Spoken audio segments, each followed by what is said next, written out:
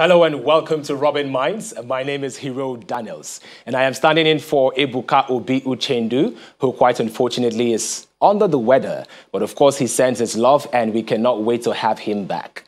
Happy Mother's Day to all of our lovely mothers all over the world. Thank you so much for all you do. It is often said that there is no love stronger than the love of a mother. So thank you so much. Thank you for the care, and thank you for everything. Let's get straight into the topic. Yes, we know that we live in a world that has rapidly changed because of the pandemic. And this has cost a lot of businesses, this has cost individuals, and things are no longer the same. The lockdown has been lifted.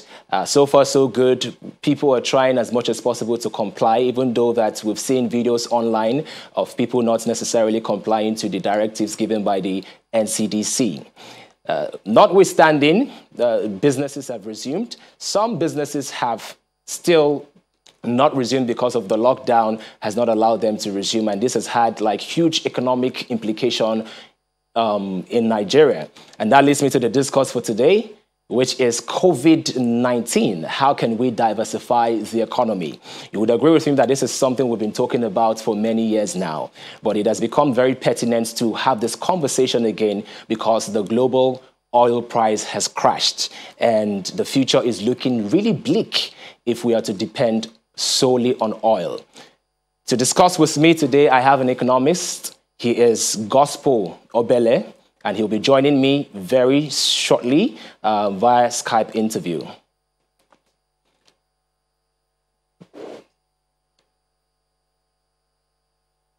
While we're waiting for Gospel Obele, it is also very important that we talk about how much this lockdown has affected us as individuals.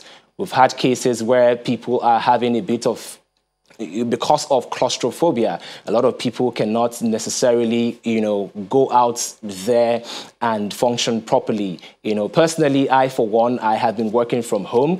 I have been staying safe, and I've been contributing my own little quota in making sure that I flatten the curve.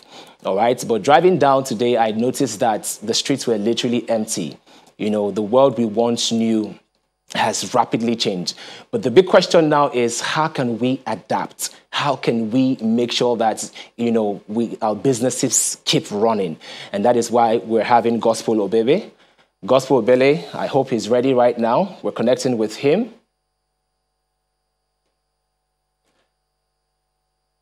Hello, Mr. Obele. How are you doing today? Good afternoon. Hi.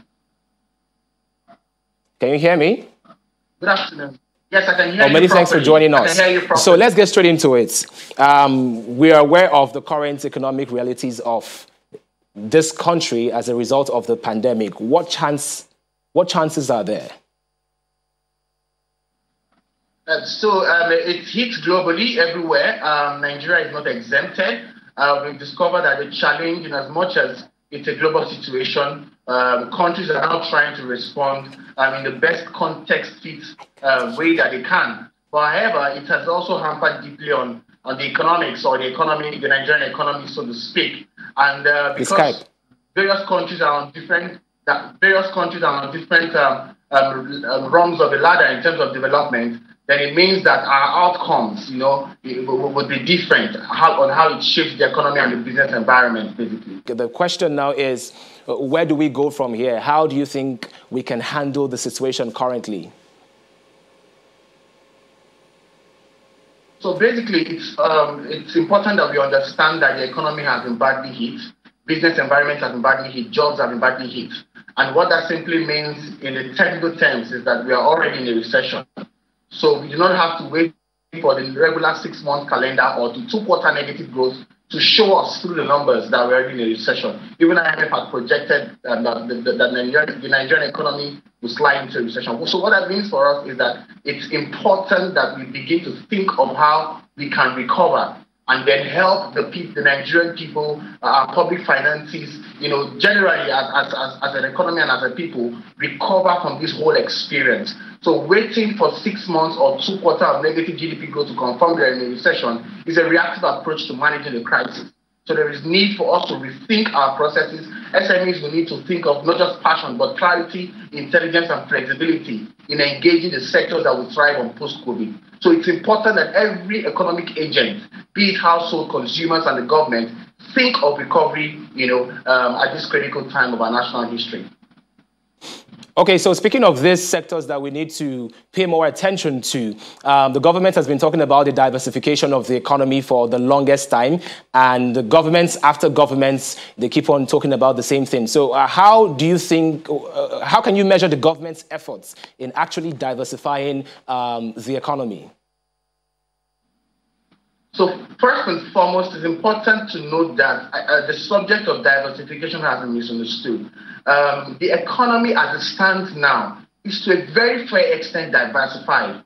It's diversified based on the rebased GDP numbers and all that. We find that the oil sector now contributes just 8% of the GDP, and agriculture, manufacturing, and industry basically contributes about 92% of the Nigerian GDP. So on a fair basis, in terms of formal computation, the economy is already diversified. Now, when you look at it on the wider perspective, based on formal and informal economy, it's largely diversified. The challenge we have is that we've not been able to properly coordinate the diversification efforts so that we can see the impact on unemployment numbers, we can see the impact on government revenue. So we've not also diversified our revenue base, that's what I'm trying to say. And then second, we've not created the right enablers to scale the current diversification that we have at the moment. So there is need to coordinate these efforts properly. And being the fact that the Nigerian economy is 60% informal, that will tell you that a lot of, in quote, diversification process is lost off the record because we cannot simply account for other sectors. So for example, you have services.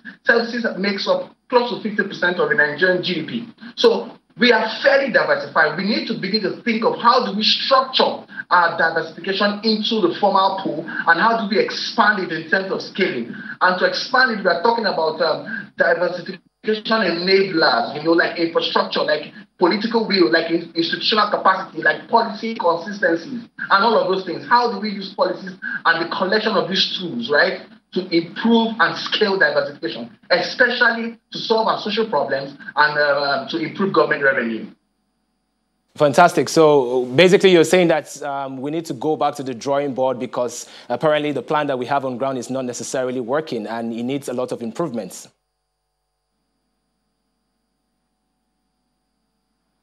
Yes, that's part of it. So, and going back to the drawing board, that would mean how do we scale, how do we first of all coordinate what we have into the formal space, and how do we create the right enablers, the right drivers to scale them, to solve our social problems and even create revenue for the government. So how do we do more with what we currently have? We have so much running that we do not know. So how do we coordinate and how do we scale the current diversification we have?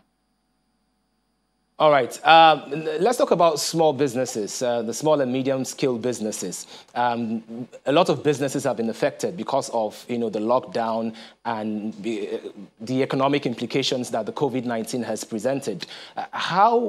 What is the way forward for small businesses to scale through in this time of pandemic?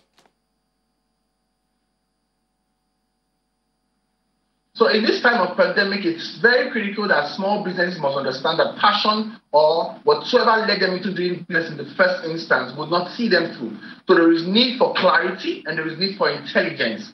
Clarity, intelligence are a form of flexibility. I mean, what the Harvard Business School will call discovery-driven planning. So it's important for SMEs to step back and and review the whole scenario.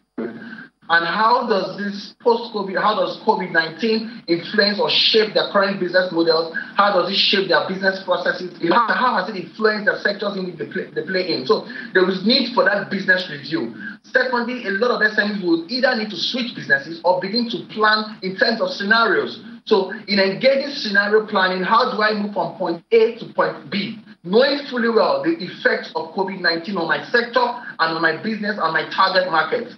They also need to understand, this is the period where SMEs need to understand markets more critically. Not just SMEs, even big business and conglomerates. So it's important to do a detailed business review, plan in scenarios, what we call discovery-driven planning, right? And then review markets as you go, right? Think of other sectors or complementary products and services that can be adopted this period. So SMEs need to think more short-term than mid-term in terms of scenario planning than just trying to do business as usual, because it's also very possible that even potentially SMEs who have the potential to scale through this period may fail because they are unable to engage the intellectual rigor of the how in terms of accessing markets and reviewing their business to adopt properly. All right. We've seen a rise in technology, and we see a lot of individuals and businesses leveraging technology to move their brand to the next level. How important is leveraging technology in times like this?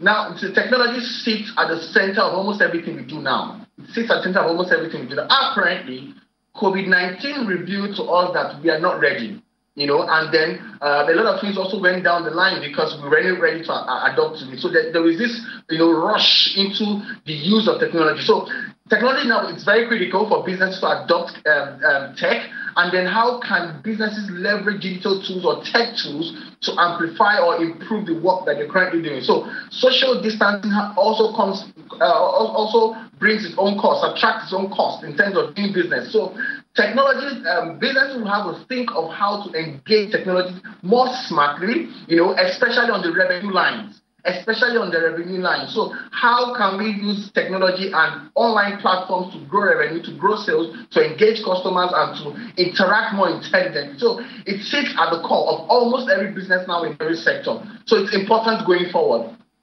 It can never be emphasized. All right.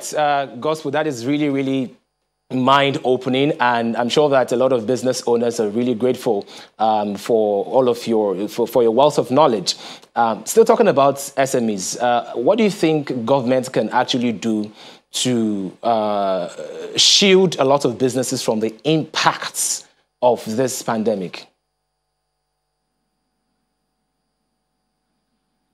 So first of all, stimuluses, what we have at the moment, I will start from the home. What we have at the moment are stimuluses. So there are a lot of stimuluses and credit facilities that have been created to support SMEs at these critical times, right? But then how do you support SMEs who have not done a detailed review of the business process and how it shifts, how COVID-19 has come to impact on their businesses? So I think government has to begin to help businesses engage that critical review. So it's not just enough to tell businesses how to thrive on post-COVID or provide stimulus or credit facilities. No, you need to support SMEs to help them understand the impact of COVID-19 on their businesses and on their sectors and their markets. SMEs cannot engage that intellectual rigor. So government has to enable or help them or assist them technically so that after determining what the risks are, the stimulus can come in as a cushion package and the likes. And then the idea of trying to introduce credit facility may not be sustainable because businesses right now are thinking of survival and how to latch on new cluster opportunities in other sectors. So they may not be able to pay back loan or credit facilities. So it's necessary that our plan or our strategy to engage SMEs from the government angle has to be more technically driven, has to be sustainable and holistic. Okay. Now, over the course of the week, the news that was trending is the news of a lot of job losses. Even big companies are cutting down on their staff. Of course, there's a particular, financial institution that had to, let go of some of their staff, and a lot of people are worried. So, how can we avoid people losing their jobs this time? So, also mention again that COVID-19 only revealed or rather amplified the management inefficiencies and excesses we have in the Nigerian economy / the private sector. So it's not new that those challenges are formerly there. COVID-19 only amplified and showed us what the excesses are. So because we're in a stage of survival now, and many businesses just have to survive, and we're no longer in business as usual, it makes sense to cut, cost by reducing or laying off staff. Now, for individuals, they will have to think of other thriving sectors or thriving opportunities, slash the digital advantage in these sectors, maximize all of these things to find what the new normal will look like for them. Secondly, government will have to really think of stimulus packages. Now, for example, if we are to introduce stimulus packages for those who have been laid off, do we even have any data facility or any intelligence gathering that shows that these are the number of individuals that are losing their jobs on a daily basis, especially those in the informal sector or especially those in SMEs or those. Hey, Gospel, thank you so very much for joining us. Thank you for your contribution.